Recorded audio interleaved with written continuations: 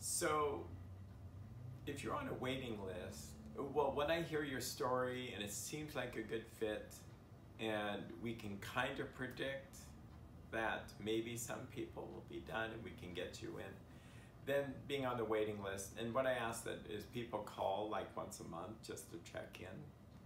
This also is a factor in the algorithm. If people keep calling back saying they want in, then they're more likely to get in. There are people that have already gotten someone else for a therapist, which is great.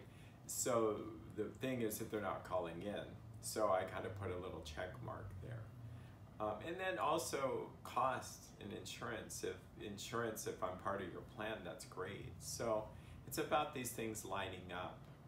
And so say like people are done and they want to come back. Well, I can usually fit an emergency or an urgent follow-up somewhere there because I try to keep some of my schedule open.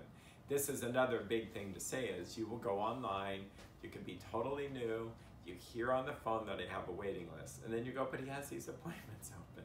I can see it on a schedule.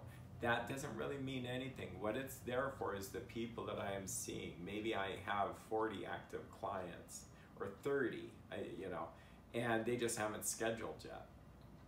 And if I let you schedule, now I have 41, and if I let these other people, now I have 50. Then what will happen is the quality of care will go down because they can't possibly help 50 clients and keep all their stories straight. And second of all is you may only get in every other week because people didn't think to schedule ahead. And so it all begins to deteriorate. So that's why I'm different than maybe other therapists you've been to in that if you come, we try to schedule all those sessions out in advance.